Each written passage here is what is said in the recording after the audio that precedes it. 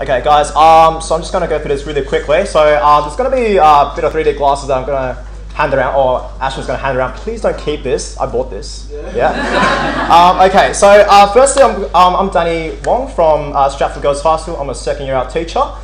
So basically, I've got an extension in one class this year. I'm very privileged to actually have that. So I'm actually using Geogebra.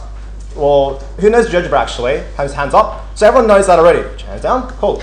Now, most of you already know that you're using that for pretty much graphing lines, curves, etc. Okay, but there's a lot of functions in there that you may possibly don't know.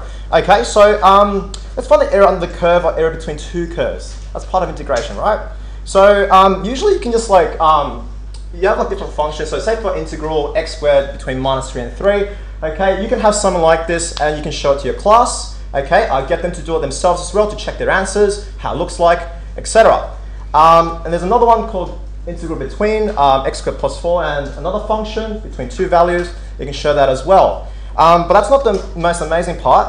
It's volume. Okay, so I've used Emma's activity from last year.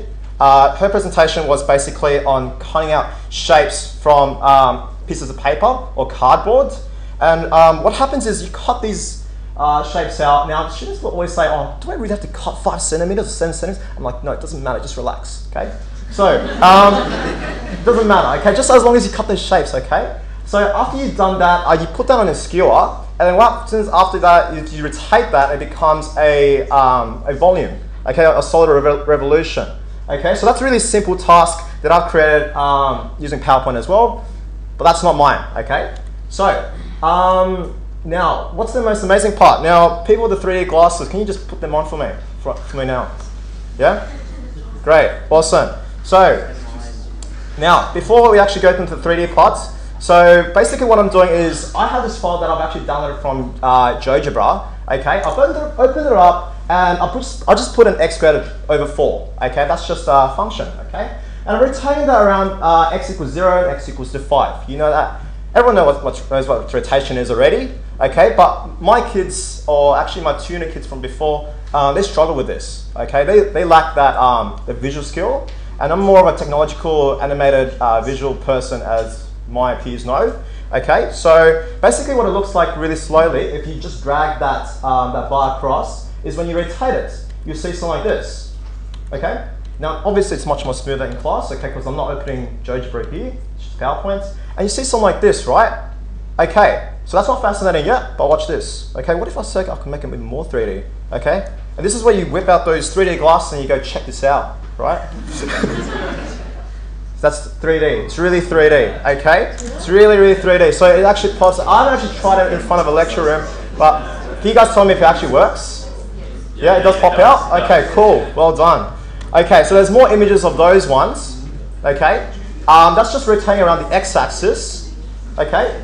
But let's say if you have these ones where you rotate around, you know,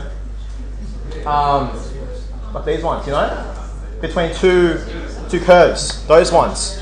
So those are a bit more different, okay? Okay, I'll just give you 5 more seconds. 5, 4,